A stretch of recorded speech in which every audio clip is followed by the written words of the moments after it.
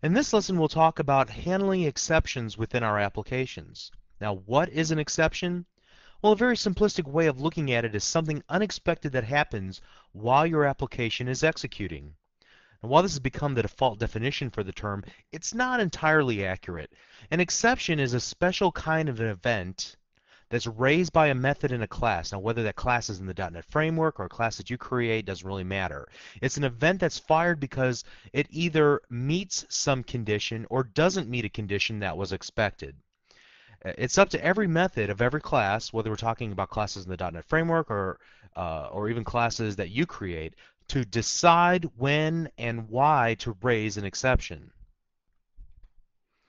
Now, usually it's because there's something about the state of the application or the values that were input into the method that are somehow invalid, although that's not always the case. But at any rate, when this happens and it's impossible for the method to continue executing, the last thing that it can do is throw up its hands and raise an exception, hoping that the code that called that method can gracefully handle the situation.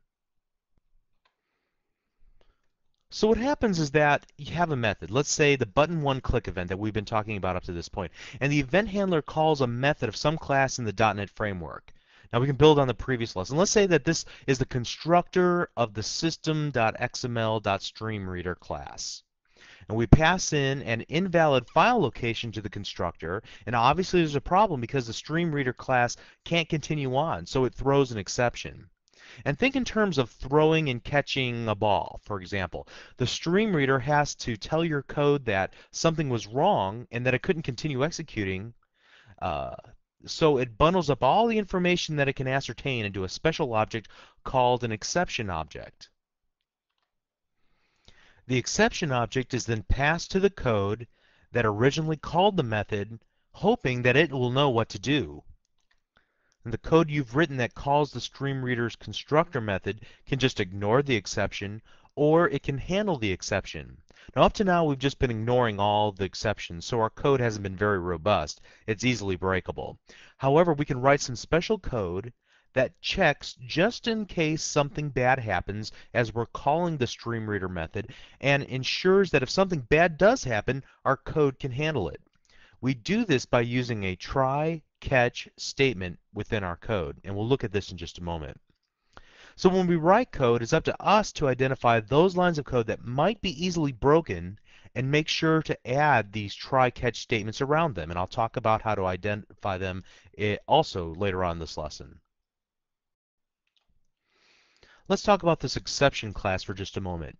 The exception class is the base class for all exceptions. So we've already encountered a few exceptions. For example, in the previous lesson, we saw the file not found exception that was thrown whenever the .NET Framework tried to open an XML file, but it couldn't find it in the directory it expected to find it in. The file not found exception derives from the system.exception base class. Now, why do you have to use specialized versions of the exception class? Why not just use the exception everywhere? It's really so that your code can determine the exact nature of the problem and respond to it accordingly. For example, if the exception is of type file not found exception, then there's an easy remedy for this problem. You tell the user, and then you allow them to find the file on their hard drive using some type of dialog. Or perhaps the file is corrupt. Then there's a different exception for that, which requires a slightly different error message to the end user, and perhaps a slightly different remedy in order to fix the problem. Or perhaps the file doesn't contain any XML, or any of a number of possible problems that could occur. Having these specialized versions of the exception base class allows you to pick the right course of action and then try to handle it within your application if possible. And if it's not possible, then you can tell the user that what the problem is, and ask for their intervention, like please pick another file. So in the .NET Framework, there's dozens, if not hundreds, of different exceptions that have been defined that are all deriving from the system.exception base class.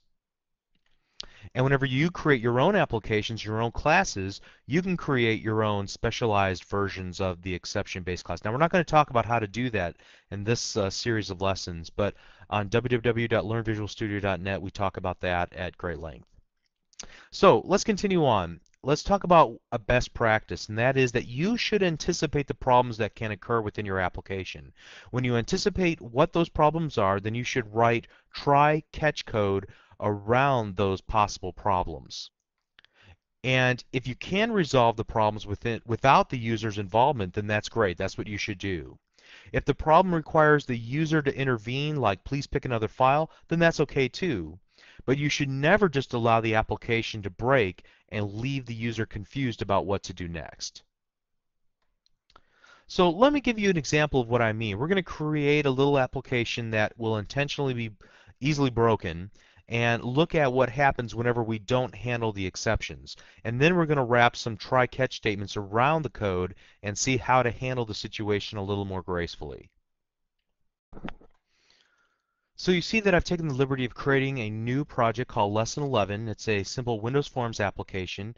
And here I'm going to put a button and I'm going to put two text boxes. And this is going to be just a simple calculator that will allow us to add two values together or multiply two values, whatever we choose to do here. So let's just drag and drop our two text boxes.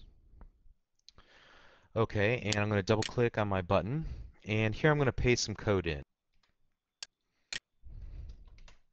Okay, so you can see here that what I've done is to create a value called result, and I'm going to multiply text box 1 times text box 2 after parsing the values in text box 1 and text box 2 to integers. And then I'm going to show the results into a string. Then I'm going to finally, in the last two lines of code here, clear out the values in the text boxes. Now, obviously, this can be easily broken because all I would need to do is put in any alphanumeric character, not just a numeric character, and we've got problems. Okay, so this works well, but this will not work well. And you can see once we're in debug mode of our within our Visual C# 2005 Express Edition IDE, that I'm going to get a real pretty message here that a format exception was unhandled. Now, what will happen here is that our end user will not see the same pretty message. So let's go ahead and stop the application right now, and let's find it on our hard drive by navigating to our Visual Studio 2005, our projects, lesson 11, and then going into the bin directory, debug, and we're going to double click our lesson11.exe, and let's see what happens here. I'm going to put in A and then the number 7, and you can see that I get this very, very ugly .NET generated exception message.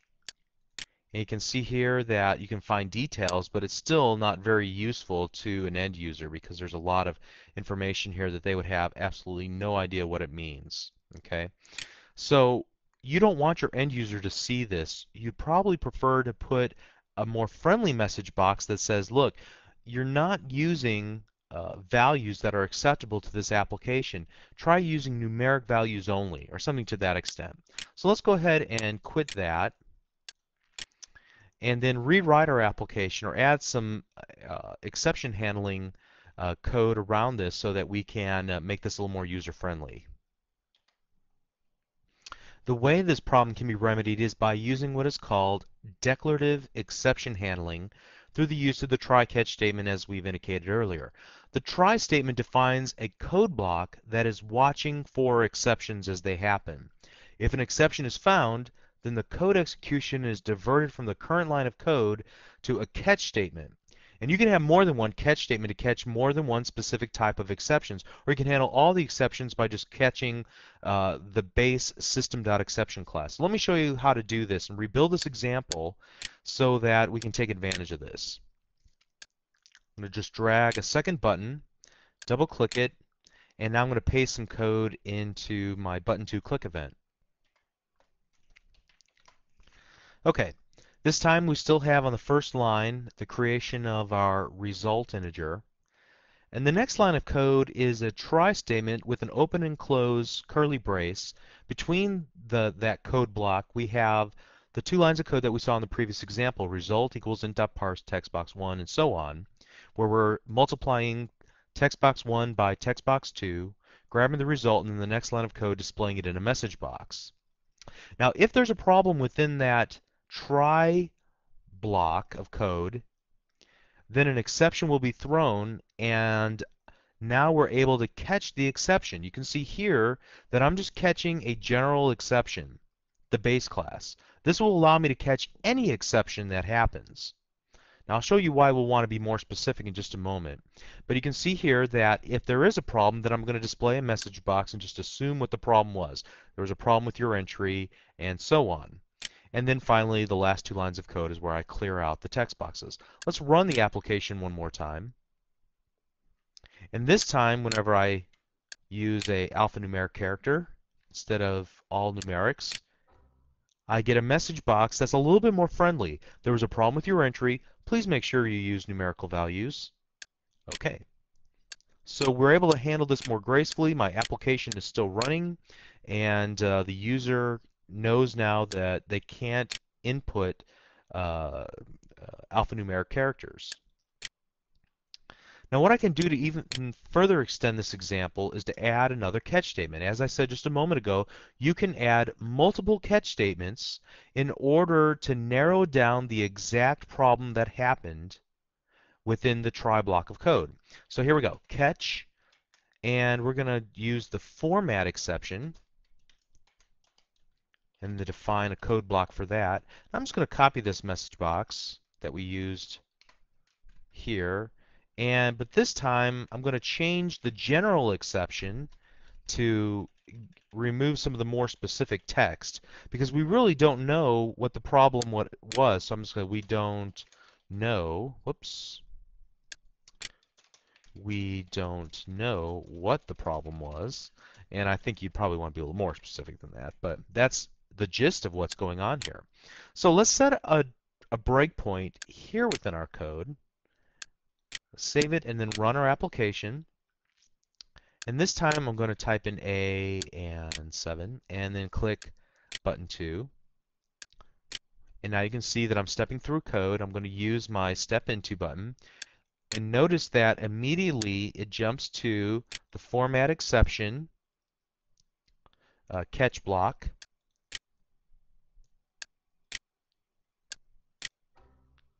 Where our error message is displayed.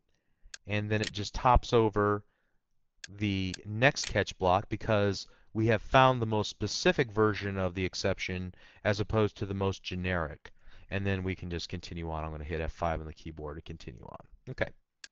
So that really brings up a best practice, that I want to try the most specific exceptions first and then the most general last. So you can see here that I'm catching format exception, and if there were other expected problems with these lines of code, I could add additional catch statements.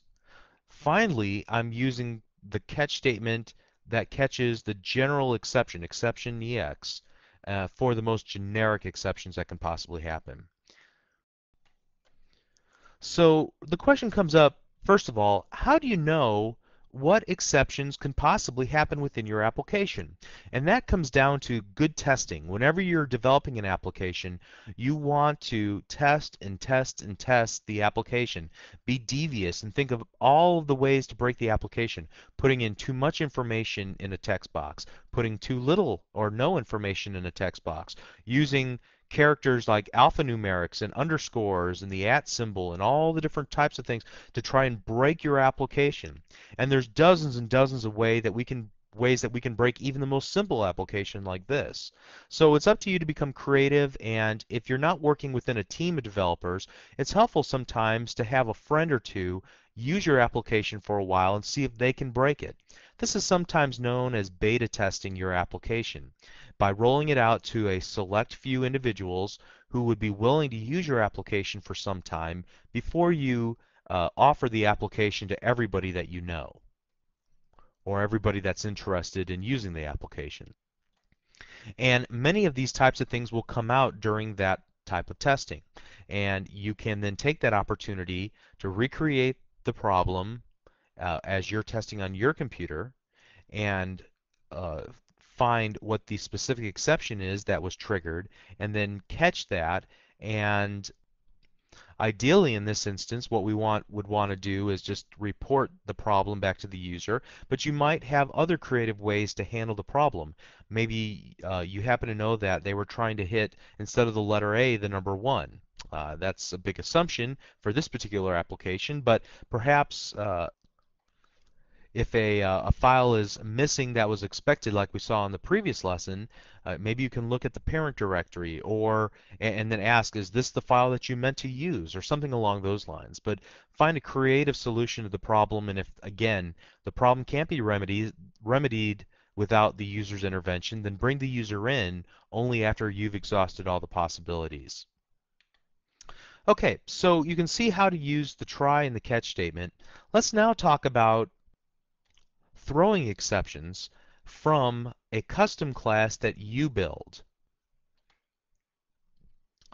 So to illustrate this, what I've done is create a class called myClass, and in the definition of myClass, I have added a single method that returns a type double called myMethod that accepts a type double taxable amount. Then what I do is I check the value of the taxable amount, and if the value is greater than 100,000, then I throw a new instance of the argument out of range exception. Now, how did I find this? Well, quite honestly, I just went through the IntelliSense and found an exception that already existed that kind of had the covered what I wanted to say within my exception. But I could have picked one of a number of different exceptions. This one seemed to fit the best. You can see that I did something a little bit different in the next example where I made sure that taxable amount is not less than 0. If that's the case, then I just create a generic exception, just the base class, exception EX equals new exception, and then I pass in a string, which is one of the overloaded constructors for the exception object, and that string represents a message that the calling code can take a look at and then display to the end user, or just ignore it, log it in a log file, whatever the case might be. If both of those tests are successful and we are able to then execute the return statement at the very bottom, then we'll just return the taxable amount times some tax rate, in this case 0.075. Next, I've added a button called button 3 to my designer surface of my form. And then taking a look at the click event for button 3, you can see first of all that I've created a variable called taxable amount that I retrieve the value of text box 1 into by parsing it into a double.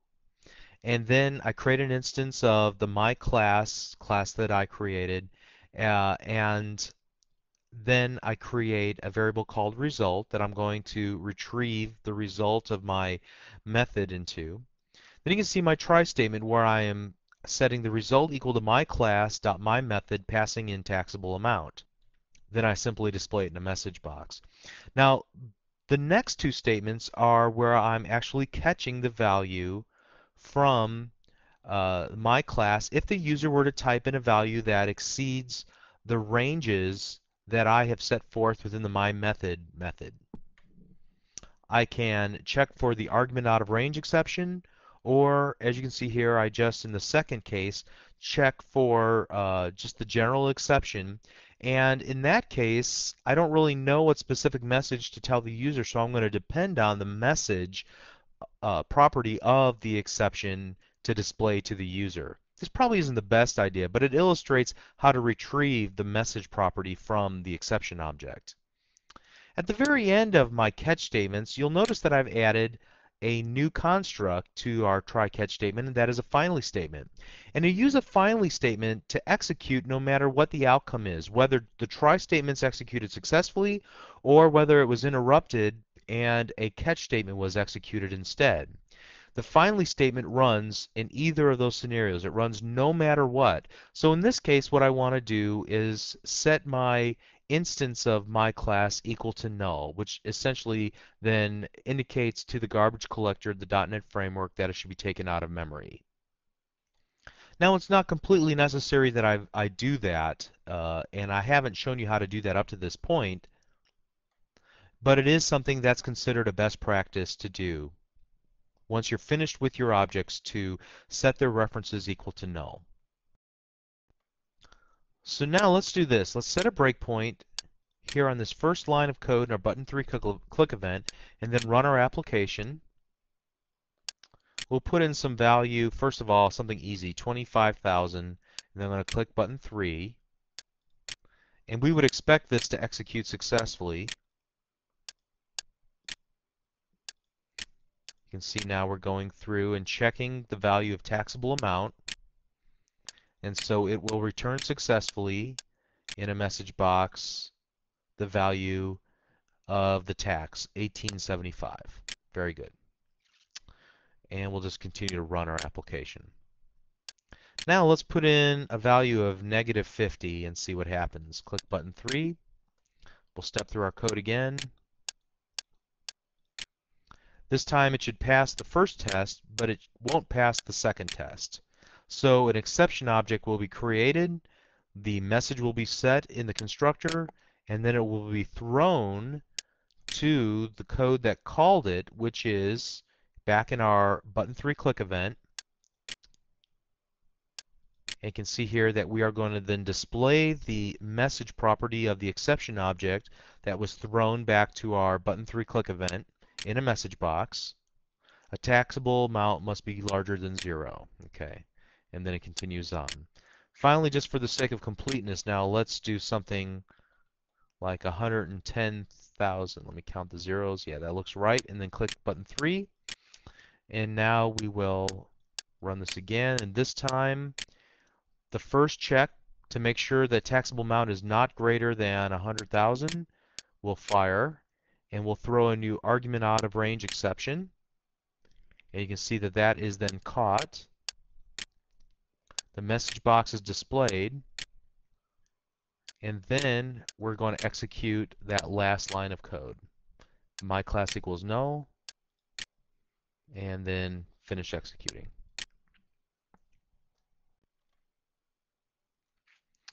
Now that I've taught you all the neat features of the try-catch statement, you might be tempted to put them everywhere in code, but I would discourage you from doing that. The reason why you don't want to put the try-catch statement around every line of code that you write is because it is expensive in terms of processing power.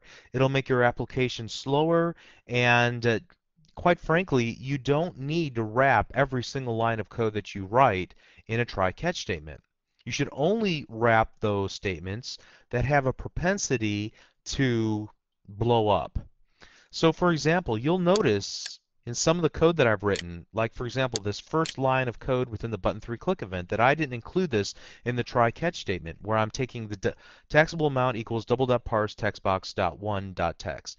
Okay, maybe this would be a good place to put a try catch statement because I need to determine whether or not the value is alphanumeric versus a numeric value that can be easily parsed into a double.